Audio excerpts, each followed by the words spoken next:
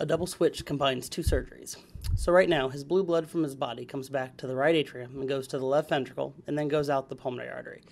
And the red blood from the lungs comes back to the left atrium and goes to the right ventricle and then goes out the aorta. First, we need to close the hole between the pumping chambers. Then, we'll take the blue venous blood from the body and the red venous blood from the lungs and route them to opposite pumping chambers. That only fixes half the problem, though. We have to take the major arteries that come off the heart and we have to switch those too. That's why we call it a double switch.